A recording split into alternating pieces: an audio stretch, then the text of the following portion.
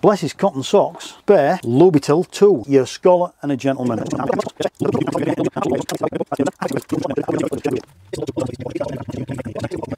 Already lost one frame. Because like a mug, black sand, what more can you ask? And the rusty iron stood out. I struggled a little bit with the focus. I'm hopeful that I got away with it. I've worked out how to operate this. So I'll just cock the shutter. The surf is absolutely pumping today. No, I'm quite confident, but not with that one. No, okay. I don't know. Let's find something else. Shot of the day, I reckon. I think we're okay.